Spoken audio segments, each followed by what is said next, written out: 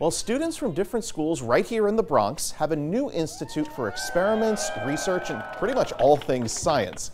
News 12's Shanice Archer watched the Stanley Mann Research Institute open its doors for everyone here in the Bronx community.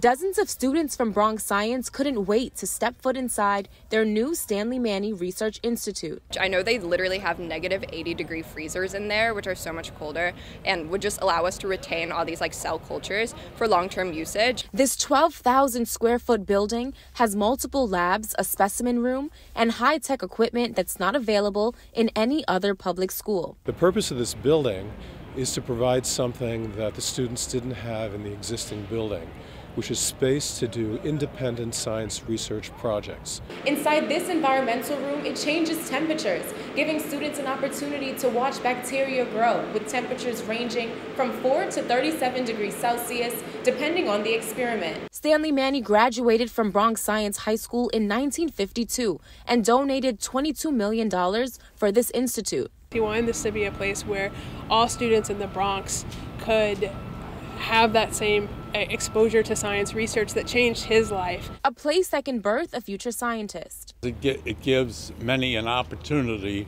to get what I got. Bronx Science is a great institution, and I hope they build 10 Bronx Sciences around the world.